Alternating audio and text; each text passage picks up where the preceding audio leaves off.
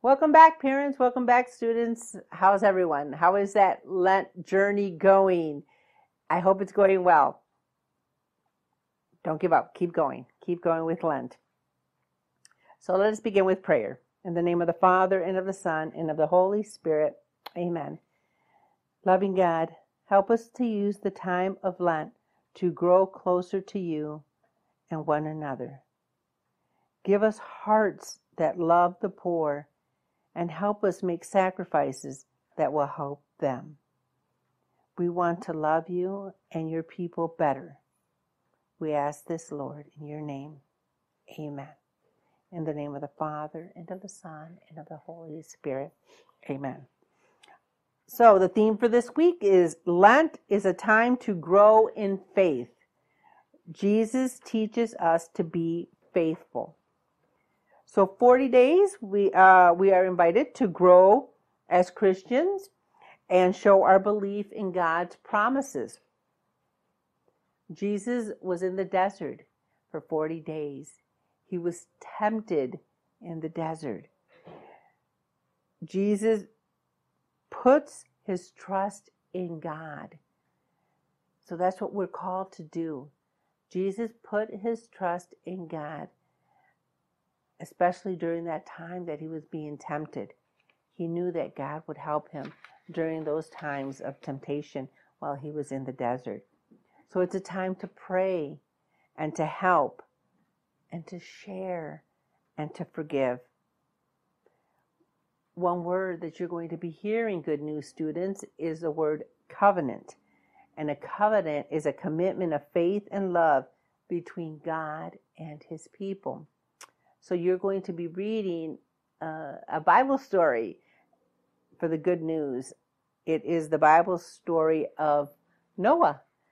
And so if you haven't read or you can't remember quite what happens, that is something that you're going to be doing, Good News students, on the front cover. So you're going to be talking about Noah and the covenant that God made with Noah about at the end of the flood.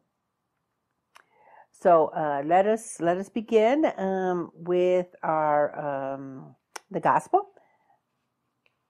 So the gospel, and once again, I'm going to be reading it from the Missalette. So if you do have the Missalette, it's good, parents, to follow along. Help your children to follow along. The whole Mass is in these Missalettes. So it's a good time to start learning and start getting familiar with the Missalette. It has all the prayers. It has the little when we're supposed to bow, when we're supposed to kneel, when we're supposed to stand. So parents, this is very informational. This Missalette can answer a lot of questions about the Mass for you. So let us begin. So today, the Gospel is a reading from the Holy Gospel according to Mark. So this year, we're going to concentrate a little bit more on the Gospel of Mark. So once again, when the Gospel is read by the priest or by the deacon, once it is announced, then we cross our forehead, and we cross our lips, and we cross our heart. And we are ready to listen to the gospel. So the gospel is, the Spirit drove Jesus out into the desert, and he remained in the desert for 40 days, tempted by Satan. He was among wild beasts, and the angels ministered to him. After John had been arrested, Jesus came to Galilee, proclaiming the gospel of God. This is the time of fulfillment. The kingdom of God is at hand. Repent and believe in the gospel. And that is the gospel of the Lord. So what they were saying, what Jesus is saying, yeah, he is tempted. He's tempted, but we have to repent. We have to repent and believe in God. So this week in your Good News, you're going to have a calendar of the Good News students of the things that are suggestions that you can do during Lent. So each week we're going to give you other suggestions that you can do that will help you in that journey through Lent, through that desert. suggestions that you can do. Because sometimes we kind of think, well, I don't know what to do. What can I do? So we're gonna give you some of those suggestions, and then maybe later on you're going to think of your own suggestions. And for the little ones, promise, you have in yours, you're going to do a little prayer box. And so I've already made one.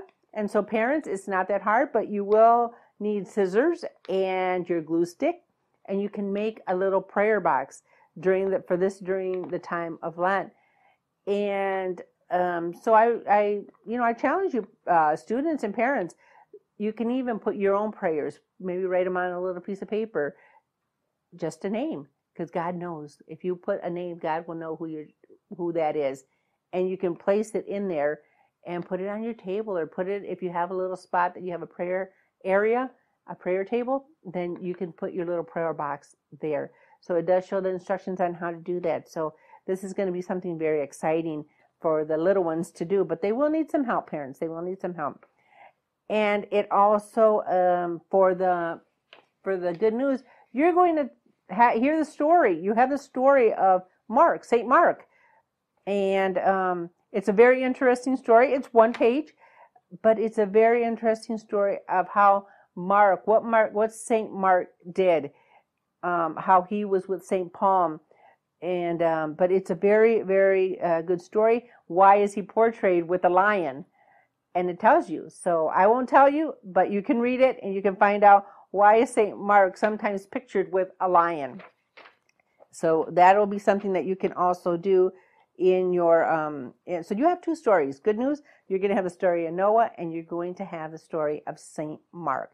So God willing, we'll have other saints that you're going to be talking about in your books.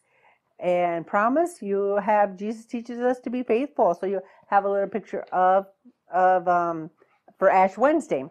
So once again, parents, journey with your children.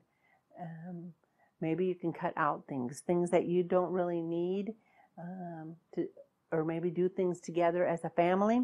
So start those things, especially during this time of Lent. So other than your pages, good news, you'll also have in your catechism, page 5, 51, and 52. And you're going to be talking about belief, amen. What does amen mean? And the creed. Excuse me. And for promise, you will do page 18. And that is the holy seasons of Lent and Easter. Let us close with prayer. In the name of the Father, and of the Son, and of the Holy Spirit. Amen. God, bless us all as we pray and do loving actions during Lent. We believe in you and trust in your promises. Help our faith to grow. Help us to show our faith in our actions. Be with us, Lord, as we journey through this desert during this time of Lent. We ask all this, Lord Jesus, in your name. Amen. In the name of the Father, and of the Son, the Holy Spirit. Amen. Thank you very much, parents. We will see you next time. Bye-bye. And students.